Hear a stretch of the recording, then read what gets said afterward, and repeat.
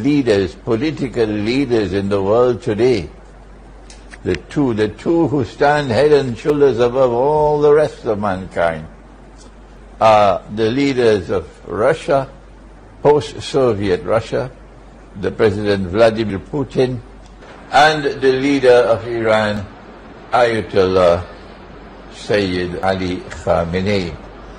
This is a man of great wisdom, a mature political thinker, a religious thinker, and a man of wisdom.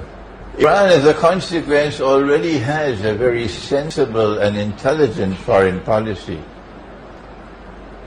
It is one in which it is clear, the profile of Iran is as clear and plain as daylight, that it stands in resolute opposition to the oppressors of the world, led by Washington.